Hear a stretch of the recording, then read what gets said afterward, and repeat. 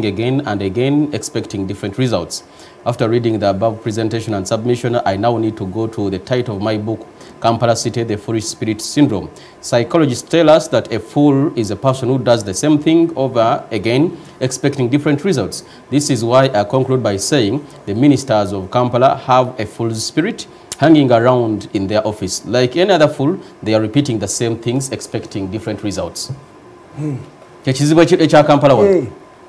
Omugotteko guno because nga boyinza okukiraba lockdown bwe batumula boda boda zikomewo ekibuga kikutte bwe kiti Kampala yafunze tugaziwe tugendeke emukono tugendeke empigi you are not addressing the real issues atubaje tuganti yonkulakulana nagambe ekigambo kimu nti I don't want to work in this government kalikoda kakano I don't want to work in this government if you want me to kill you bring an appointment later. Tagala kule mu government eno. Why? Ngata abantu abali mu government tabagala kuvaamu. Nza not the time. Kakati nabagamba nti kana katabana kawandi kalonge kunga musita nabana kujja. Nemba gamba nti you are rotating around the same issue. Namugwanya ani bonna bayinheriting omuzimu omusiro. Buses simanyi biki. Nemba gamba nti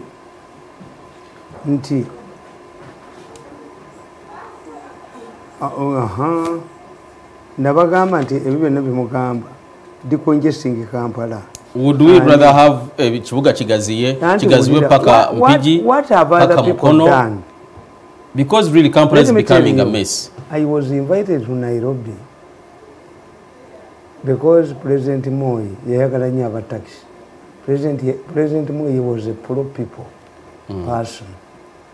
Nagende London nabagulira aba taxi London iruko nezifo nga tezina spare very expensive neiti ya leta kati abe Kenya ne batuula to decongest in Nairobi. What did they do? One, abolition of 14 seaters. Taxi zituza abantu 14 era tiziriyo bali bazibba wano ne babbeezange n'endintu omusajja n'enjuki mu nnyindo n'azisasula ezange ng'enjuki muri mu nnyindo teyingira tefuluma eri awo wekaabira omusajja bamuyita disco yali mubbi wa mmotoka bazibba wano nze nawenya ekigego zibba era kakati mu Kampala n'owa traffic gwe mugaye nti emmotoka ya mirundi olabe ng'agikwatako omuyiti abantu balowooza nti nakamunye nga 10 kuba buli omu ayagala kutayako kapandeko nti ya mirundi. Yes. Kakati bali abe Kenya where you see countries abagala okusolvinga problem tebalinga bawana. These are mafias. Nti Kenya they solved the issue of 14 seaters. They gave them a 5-year grace period. You cannot import a kamunye in Kenya for tax business. Bagalo kendezo mujizo. Nebaziwe emyaka 5 nezikola ki? Nezivamu. Bano namugwanya. No, ne musisi nabali bonna. They repeat the same thing again and again. And why they are? Who does this? You say the fools. Yes. They don't want to solve a problem. If we know as state authorities that we shall not have border ni ate tamale ate go kuba base ezijja ante bulira ate gaziretibwa kukendeza mujjuzo mu kibuga ate bulira nkugamba nze ndi supporter wa base kyotumanyi okay nkugamba nti bwobanga mwagala okujjawo to solve a problem mwina okumanya ti boda mu ggwanga tezijja kujja. Stop them where they are coming from. Okuva Japan toyiza zijja ku musolo n'ogamba mwana agiguze nti omuwe ebiragiro. A boda is an illegality. Teyina kukola. Nti enjaga eriko amateeka. N'ogamba omwana wa boda tebagikolanga kukutambuza basaabaze. Boda waliwo omusaabaze waakwata. A boda is for bejalabi. Kulya masaali. Era boda zirina rules. Boda 1 omukazi abeera ku boda ayina okuba nga kati kino tekimanyi gyendi tewamugaye nti ojja ku TV no tekinfolowinga ekyo sikikwata omukazi atudde ku boda ayina okwambala jeeni naye ono n'agitulako kikazi kati weesigamyewa tewali ebisambi biri biti n'agamba omujja wange yandoga mpunya nedda gundi empewo eyita mu mbwa ezavunze gabe ki yenna akuyingira tuli ku STV ne Joseph Tamale Mirundi yeso kyakiriko nkugamba nti boda ebeerako ettaala every time n'emisana n'okubanga lyaka. The driver must understand, the incoming driver must understand that I'm facing a motorized object. Owatwera talaba boda eba wansi nnyo owa boda atambulira ku mukono mukyamu. Why? Nti bw'aba agenda eno ate ye kono ate ye atambulira ku ddyo. Why? Oba special gundi tebamukoledde nti emmotoka nga teziriiyo nga tekutaala eno reflector number plate ey'emabega tireflectinga kuba toli mmotoka egikubamu kakati ani yasoma transport one. All these things must be addressed by the government. Oyina okufuna eyasoma transport mu kesi zitaliimu nepotism nibaleeta abaana baabwe nibaleeta bakojja baabwe nibaleeta baani kakati eyo boda yokka boda means a failure in your economy and disorganization. Okuba nti boda nyingi amini yalabako boda one amini yayina UTC. Did you see bodas during Obote's time? Obote yayina UTC ne peoples bwe mwamala okubba UTC ne muzibba ne muzijjawo abaana ne batunda ebibanja byabwe ne bajja. You tell me a change agent. I can create a program from boda to the market. Naye oyina omutraininga oyina ozijja ejeziva ne zitajja ne tufuna kye tuyita cannibalization naye bazibbiramu tugenda kukola stage mu Kampala eza boda you an idiot. Tuli ku STV ne Joseph Tamale Mirundi the sharp talk to katono nnyo President Museveni ejampe mu Kampala emyezi 6 bwannemanga mu mumpisa ngokola ngani nga Lord Mayor nga executive director volunteer yampako bwa advisor mu Kampala nengana nemugati kati volunteer yagala nga gokola yes muterereze okera kuba bantu kiboko oba bano tebategeera abo bannamugwanya. The way you run Kampala is not the way you run Abuja and Dodoma. Manye njawulo wakati wa Abuja ne Dodoma. Capital city mu commercial city. Nedda. Dar es Salaam njenere yatuuka naga tuzimbe Dodoma. Ekibuga ekirala. Kampala is a village. Kampala has abazaliro n'abamu. Mu Kampala mulimu ebijja. Abekika ky'empologoma. Yes. So Kampala is what the cost of transforming Kampala into a city, or you create a new city like Abuja. That is created out of the demand. Like a Dodoma. Antebayiya, call me. Now we do have a sirunga mbatega kugundi ya kubyuma bya. Do you know? Mirundi can write a manifesto. Kakati, we can go to him. Nemujako document. A document here you tujitwala kamwe smash your head. Toyagala ate bakolera ate mukalulu kanu nkolera omuntu and direct funding. Bwatampa direct funding nja kubeera wange. Museveni yeka. Yes. Si kibiina. Tewali. Ekibiina nga kirwanira ko ki bamaze okumalawo.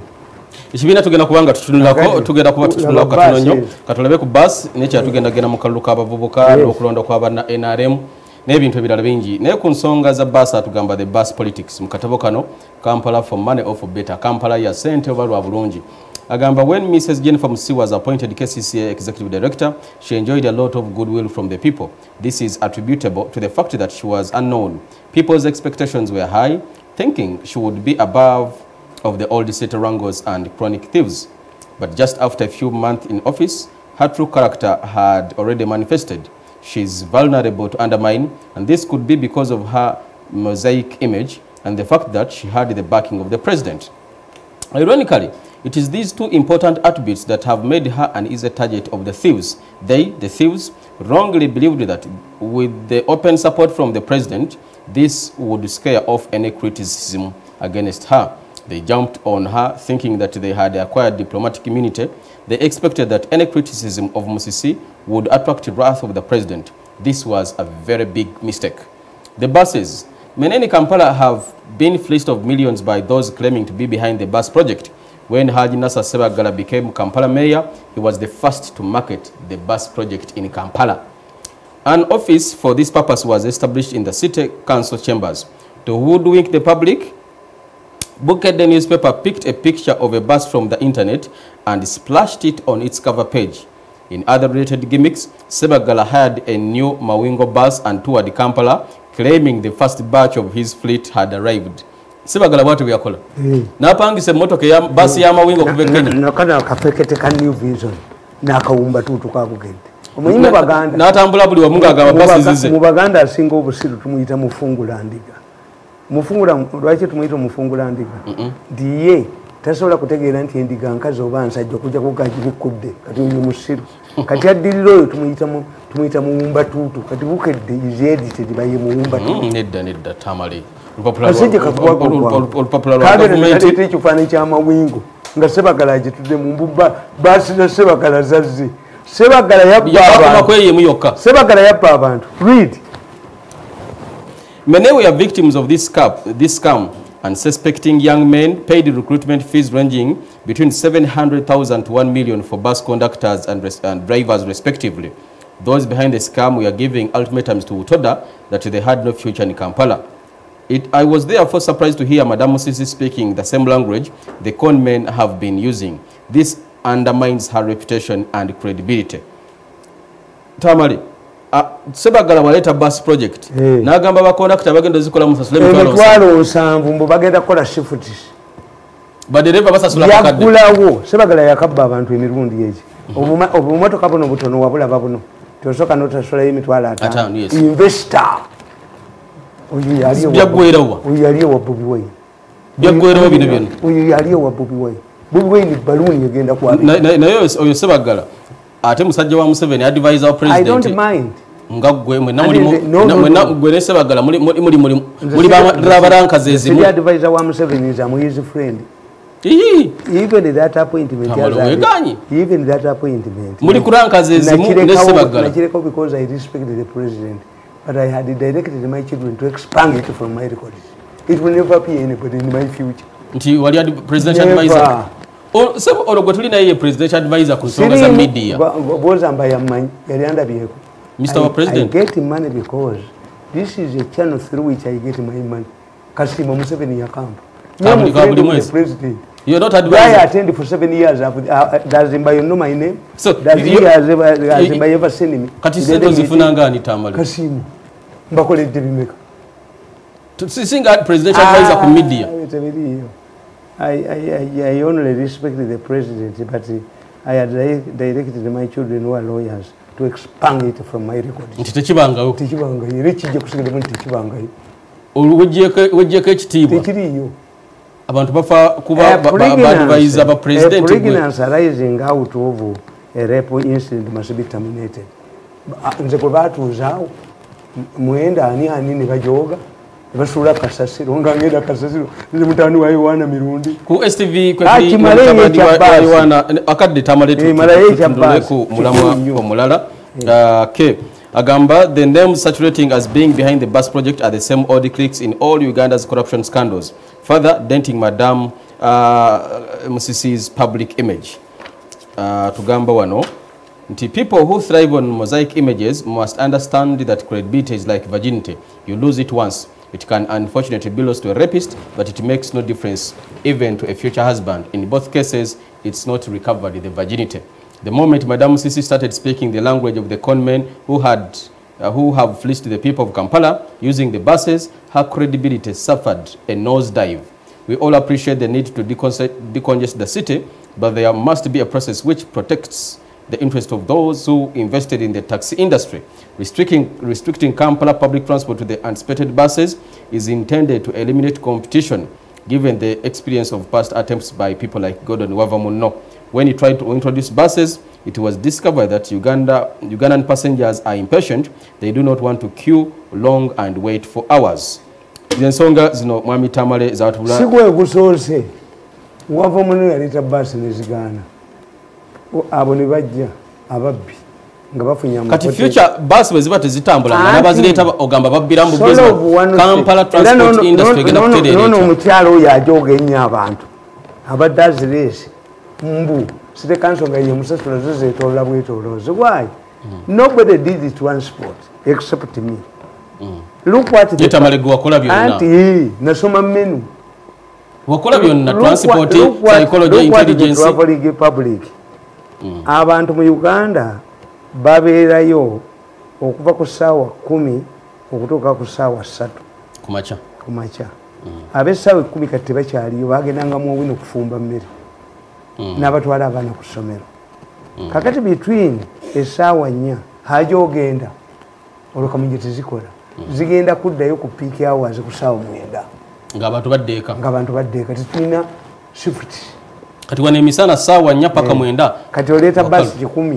ani akuwa feasibility study mu bank oleete basi 10 zisombana we don't have passengers twagala kutunulira ku nsonga endala ezimu kwezo covid abantu batambuza bigere ne Joseph Tamale Mirundi tukyali naye olunaku olwaliro nga bulijjo the sharp talk ye program akaluka abavubuka kakubiddwa olunaku olwajjo era nga bwoyinza okukirowoozaako results zatandise okulabika no zivaayo ekibiina ekiri mu buyinza ekya NRM n'ekibiina ekikyali ekijja ekya National Unity Platform bebeefuze ebifo ebiwererako ddala mu kulonda ebibiina ebirala Democratic Party FDC Jema UPC tebirabise nnyo Tamale I want to understand this akaluka abavubuka NRM and National Unity Platform for people power they are dominating the polls. That is useless.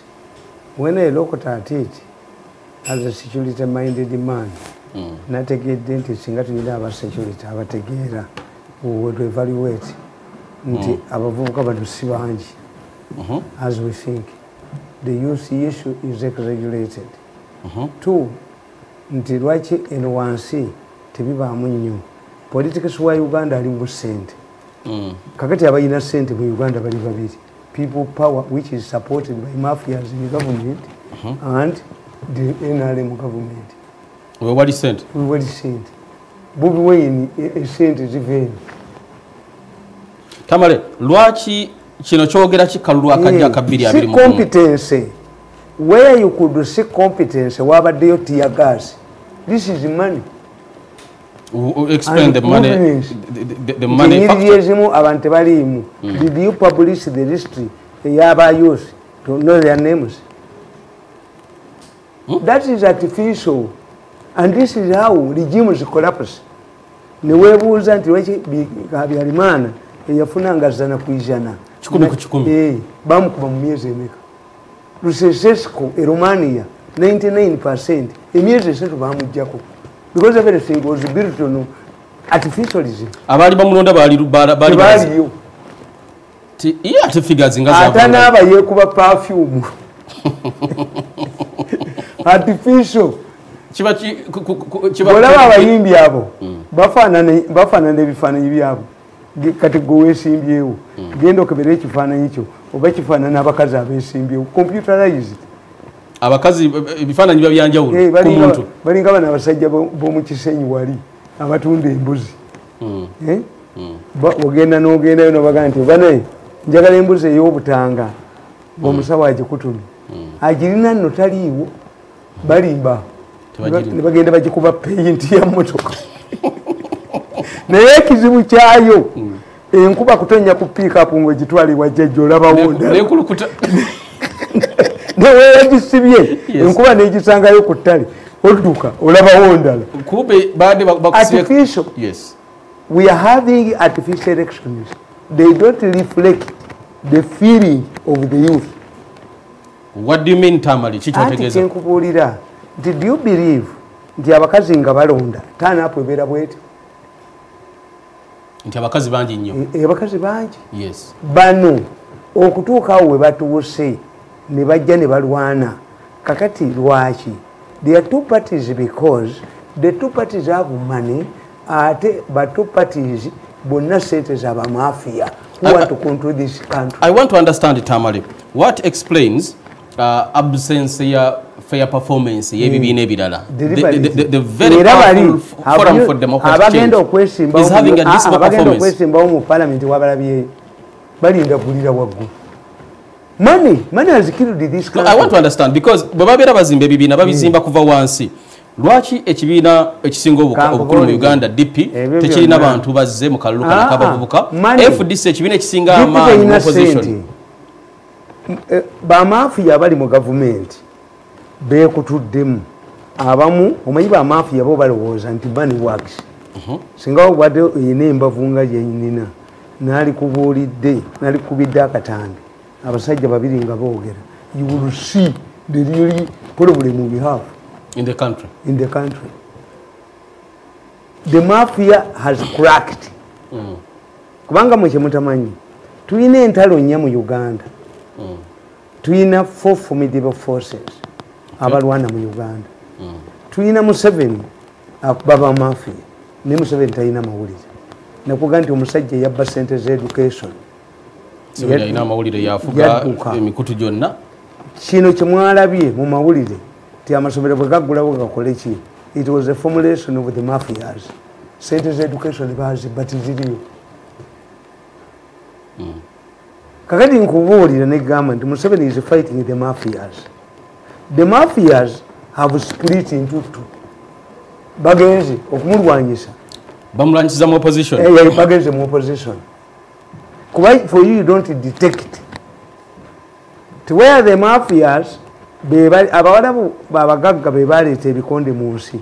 Baleetanga agasajja gaabwe agamba nyinege kuba erimu n'eritali kati ba mafia bali ku center. Be bateeka center. The time when the mafias wanted to use when they were using DP, they rebranded Mao nga bwempandiika wano. Today eyali rebrandinga Mao Rupia Banda kati yatadde Mao.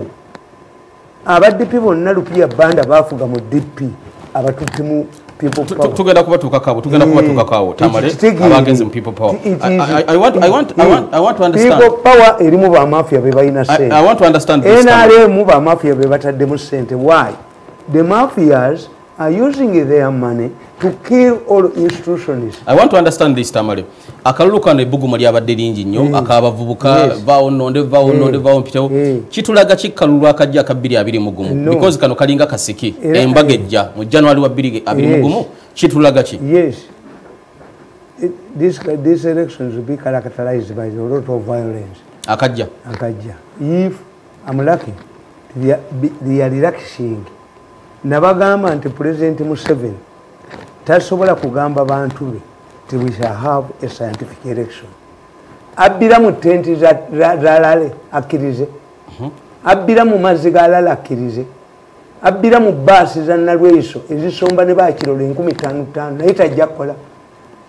Nga mu myaka 5 Inspector General Police naye abadde alinze esente ez'election tezijja kubaayo kuba tajja kubatiyaga. Scientific.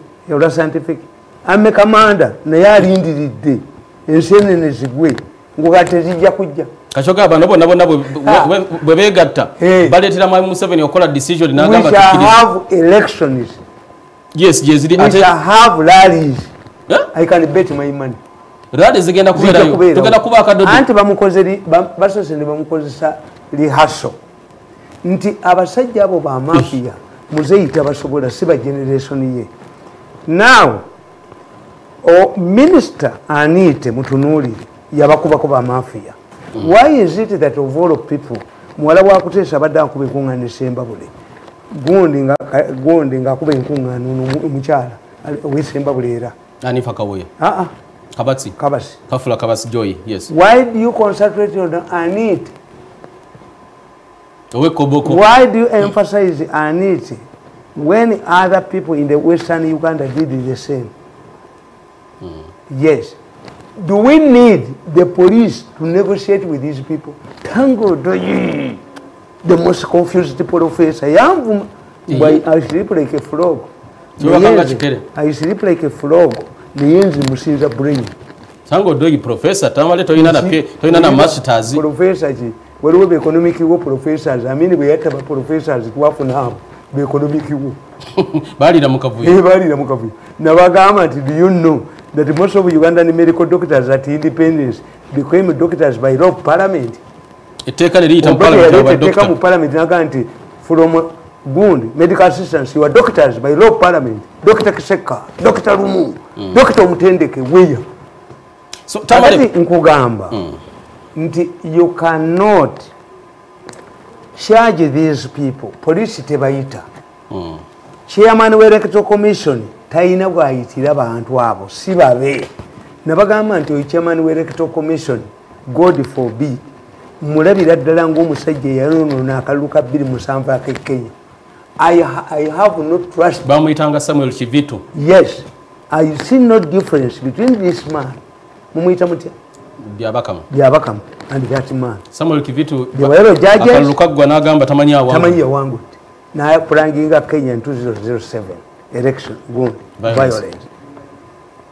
Nkugamba nti when do I become a student of your school?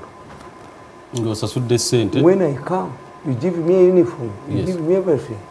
When does the Electoral Commission take responsibility over people who are vying for different constituencies or posts? Upon nomination.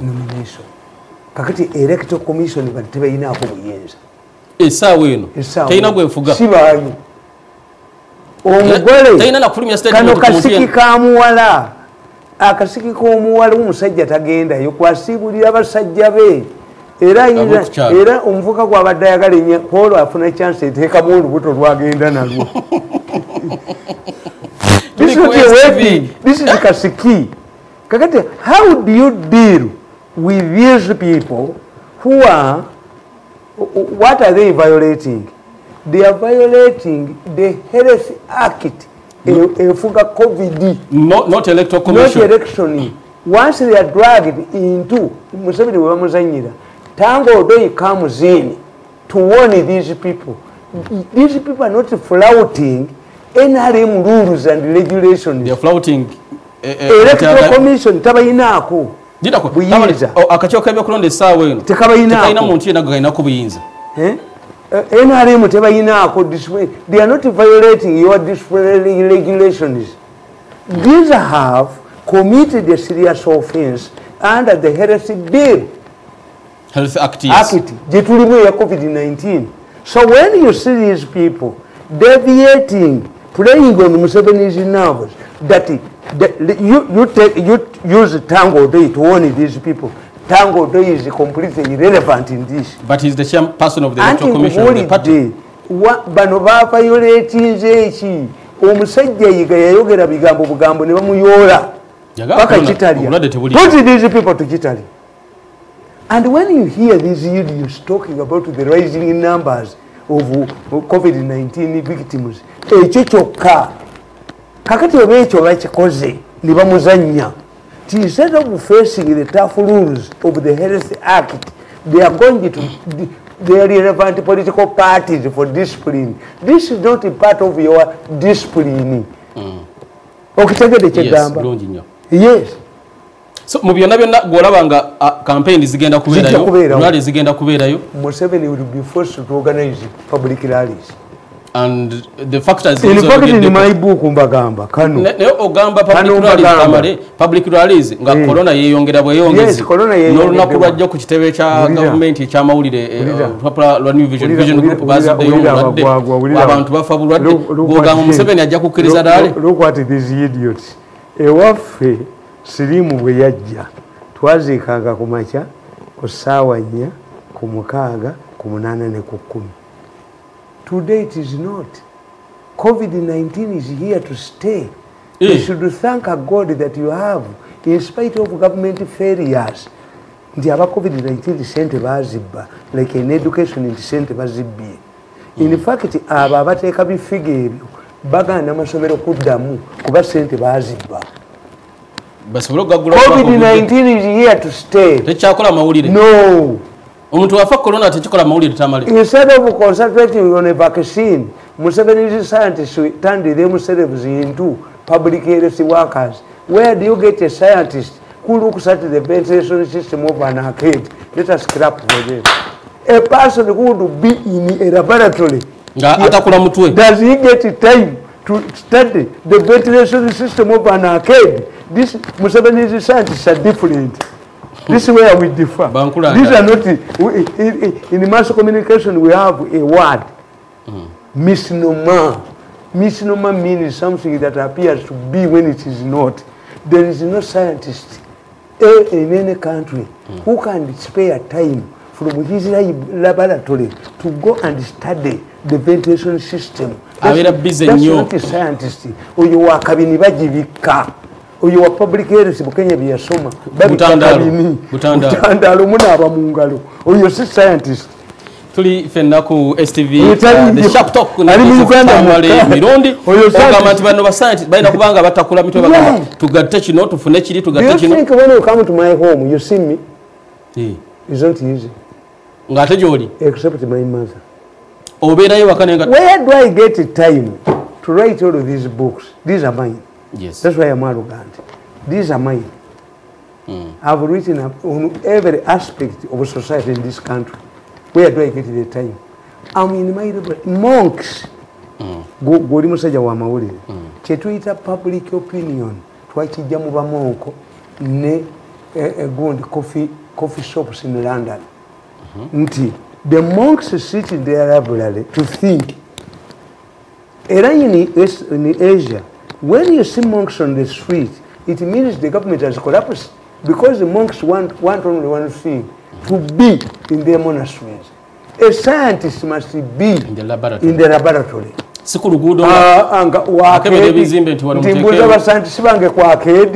That's a misnomer. He's not a scientist. Ne Joseph Tamale Mirundi agambye asibawo sente ze abantu bagenda kuba ekungana olwo government ne bateruzinza olutalo ku covid mukana akatabomba gamba nti mbabuuliza amazima ga Katonda nakawandika ne mbagamba timwe gamba buulize nabagamba nti mwe mukimanyi nti what needs to change kasome nakawandika ddi Fababera mu library abatalinga oba scientist ba Museveni wakamaliza kusaba 8 aina ample time eja okukebera ventilation z'ebizimbe kusaba 8 July ngenaku z'omwezi 10 Muzeyi yagamba nti anakwata kuba scientist atukwata kuba scientist bana aba ventilation sibaisa anatugambye bakaise scientific elections a snake in the pot that will cause the 1980 cops to dance scientific elections Semusota guli munsuwa nakakafulumya emirundi egi mutwalo nga bagujjawo Semusota guli munsuwa akaluluka 2 akajja okuleetera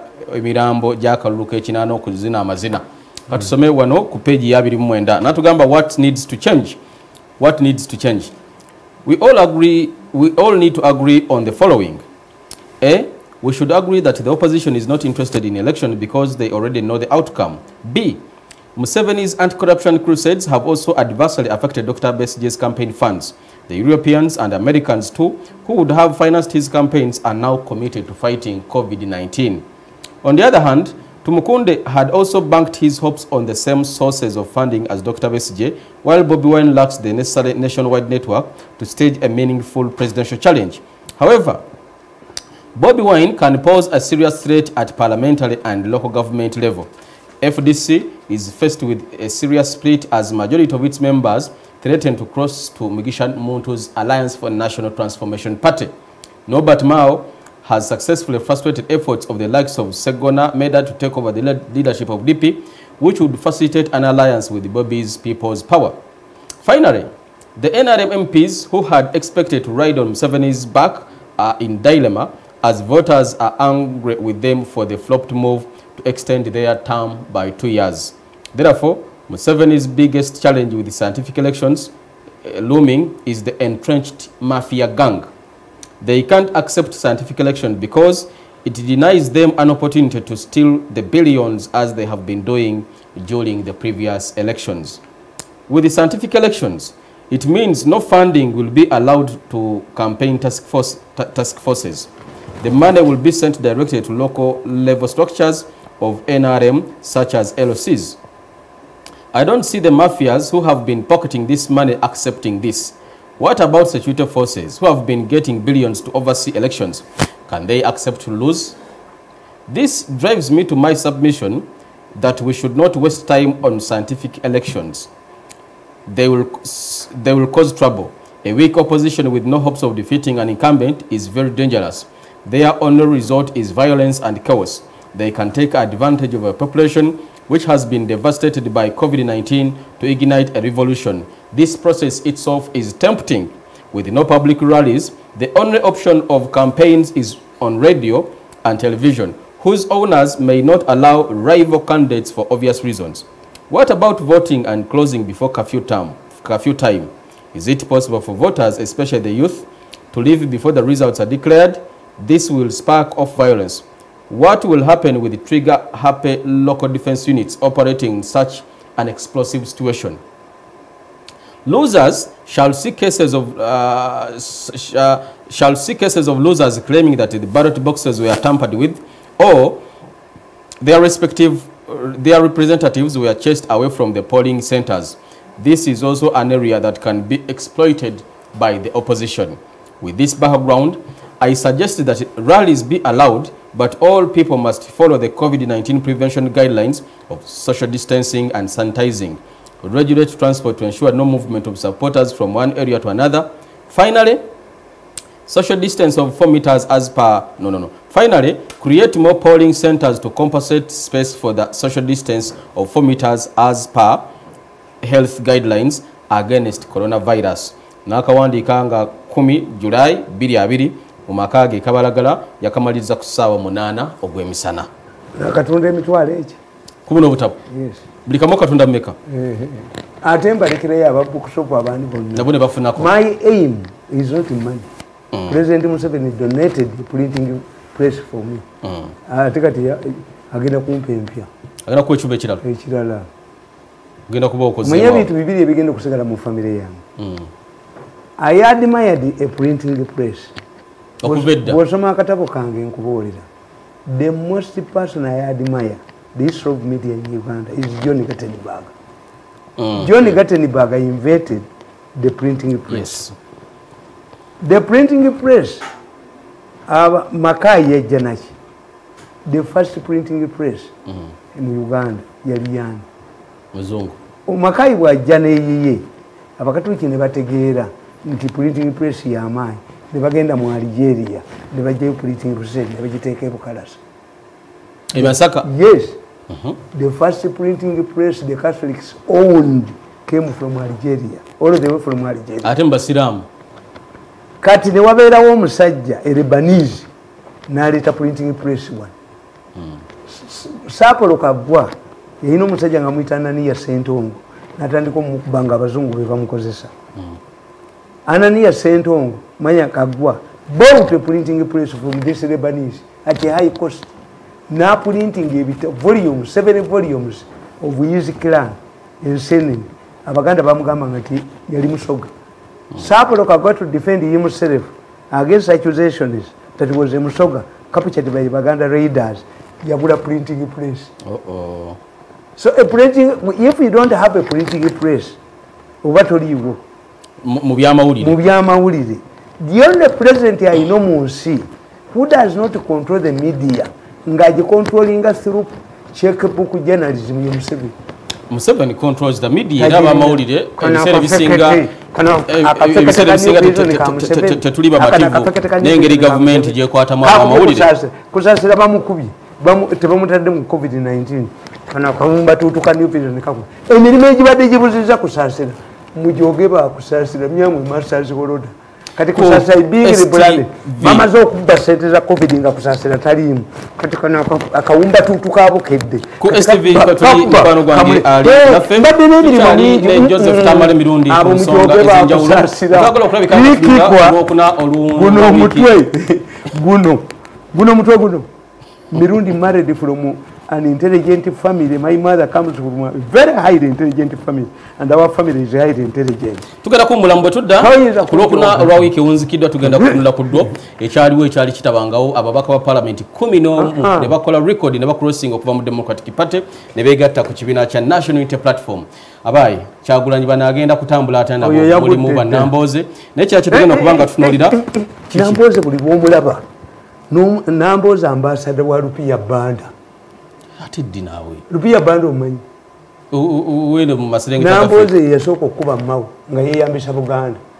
Nambozi mwenye nnyo Kasola banambozi tugenda kubatunda abo balupia banda tukomawo Tamale atubulire was this a strategic move oba a blunder eyakoleddwa tugenda kujja katono nnyo ne Tamale Mirundi the sharp talk we get back STV webale kubanga oli naffe nze Haji Kazibwe Bashir mbazira banaffe abatulabanga muri wano n'abali mutalo amayanja mubale kubanga mutugoberera TV eyitibwa STV tusangibwa Kasozi Buziga ku kizimbe ekiyitibwa Sky Complex program ene ebeera olunaku lwakubiri sawa 3 paka 5 ezakalasa mayanzi ate wakyali wendala tulina ne replay yayo mugitume super power program bagita sharp talk super power ate wali wendala kati kati zonna zebase kati noteeka ekirango ku TV yonna kiba kikusaza mpozi ekiraba n'omukazi we gwata kitaddeyo wetuli wenyini Joseph byogera mbundubira mukazi wange gwendi naye mbuliri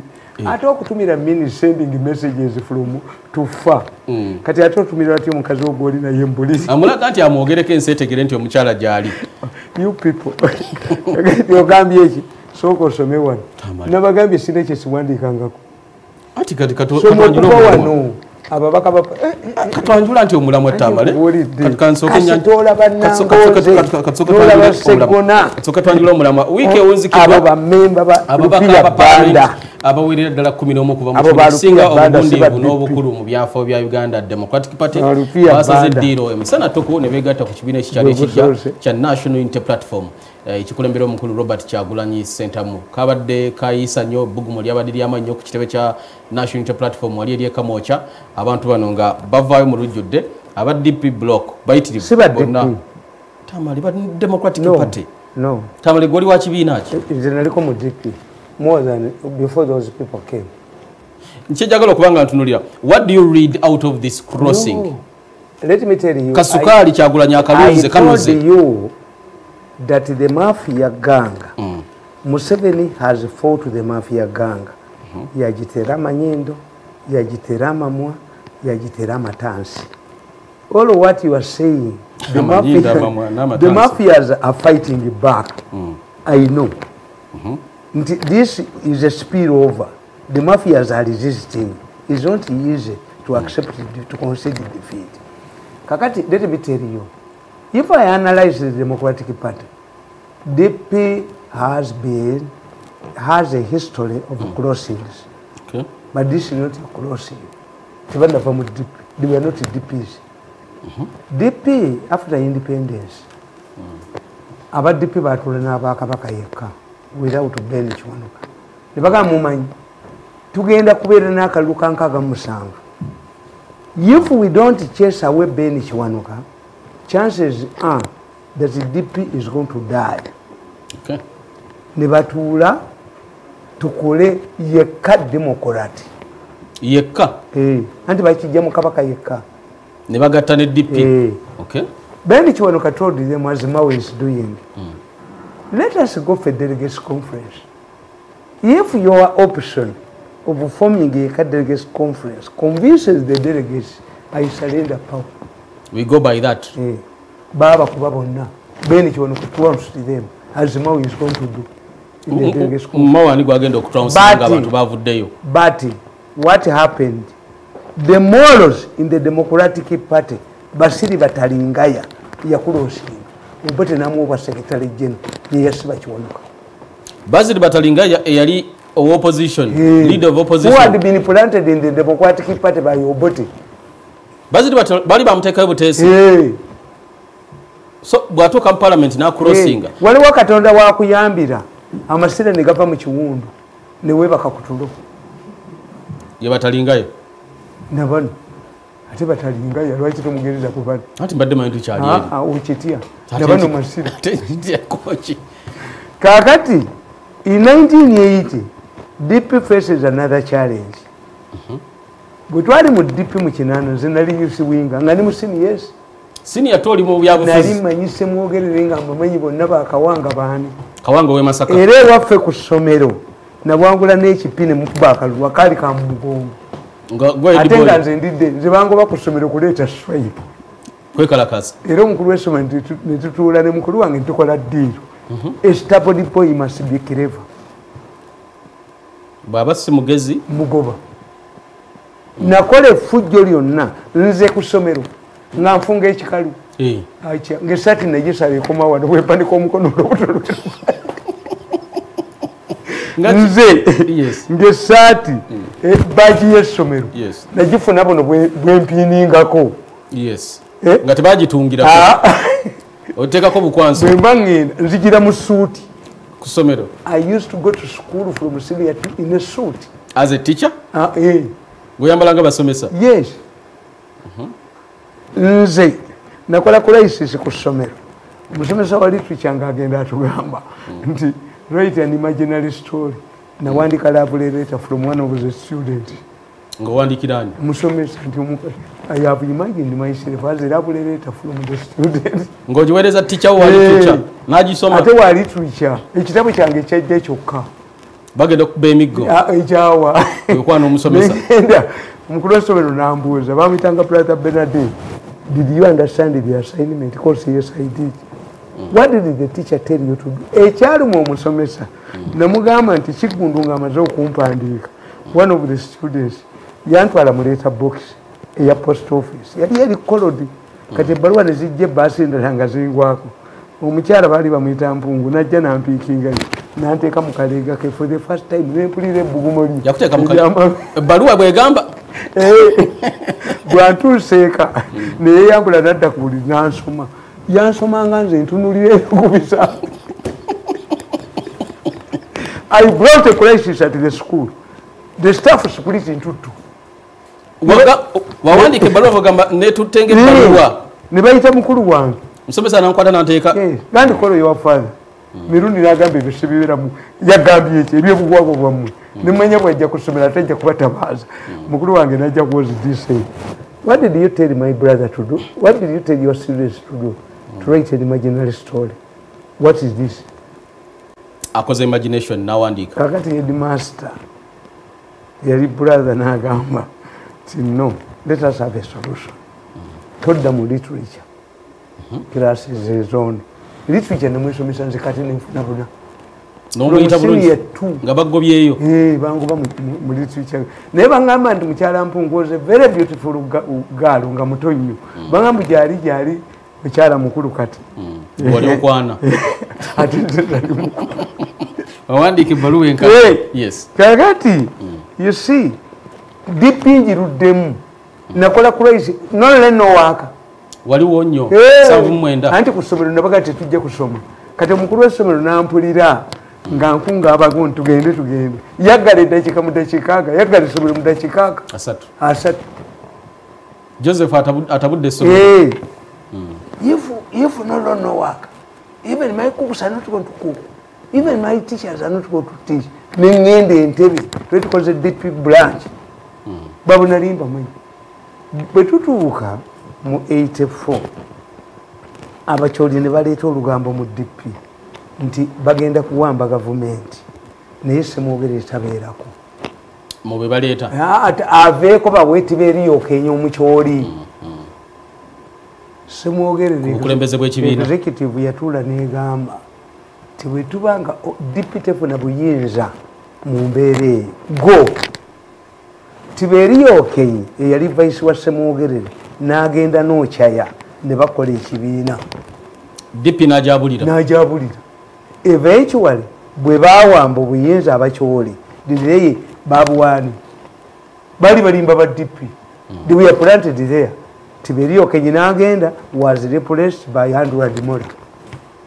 Kakati DP terimu ebyo kyenva nkugamba nti na wano ezo nze analyzing eza 60 ezaki nti it's not easy to be in the opposition but these ones have come during elections. Why?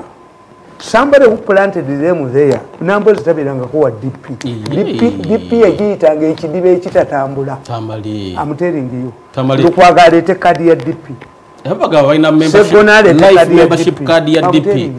Read here. Tamale. Read here. Ati bandoleka abantu boyogerako zempajiro wagasse dugge ezibadde zitambulizaako emirimu gy'ekibiina kya Democratic Party era bano boyogera ebibajje mu DP bulumi okusinziira ku Mao engeri gy'atambuzaamu ekibiina Lukwago n'agamba kagende mu FDC Nambooze ne banne ne Ben was accused. Nambooze started fighting Mao, inciting Baganda MPs against Mao before. But you must remember nti bagenda bateekana press conference. You don't know. Read here. Bano siba DP bano waliwo yabaplantinga mu kibiina kati banda ntandikire wano therefore kino ekitabo kye bayise okay Kampala a victim of foolish spirits and Mbogata okay agambe therefore the anti-invisible hand group also wrongly believed that the president was a passing cloud, that he would not complete his term. They were not countering their rivals to save the president, but to protect their wealth in case the invisible hand succeeded to remove the president. They based their reasoning on two factors: the riots in North Africa and the walk-to-work crusades spearheaded by Dr. Besigye. This group wants to protect what they have looted and get another slot of eating much more. Preoccupied by this fear of another person taking power who is not from their camp, they decided to take on the president. This is why the two groups emerged in government, one headed by Professor Bukenya and another one headed by John Patrick Amama Mbabazi. However, these groups, apart from disagreeing on who should be president among themselves, they have no fundamental differences. This is why they all served under the Chogam Organization Committee, and nobody detected wrongdoing because their interests were protected. If they have sharp differences, as they pretend, how come the Mbabazi faction that was closer to the president agreed to Bukenya's appointment as chairman of the Chogam Organizing Committee? Why did they fight for him to remain vice president? Secondly, both nitamale byetugera ku wekiri Mao mwali azesiruwa pitu nebwe twogera ku nsonga yemu okubolera ndaba bya Chogamu ya kwetya soma wano Mao okay wow. Mao was rebranded for two reasons. One, the party had to choose between retaining the Catholic Muganda as the tradition has been, or retain the Catholic link and lose the tribal tag. John Sebana Kizito is an Anglican, but who is more close to the Catholic Church than his Anglican Church? He succeeded Dr. Semogerere and stood in the 2006 elections. He stepped in as a counter to the best Jethro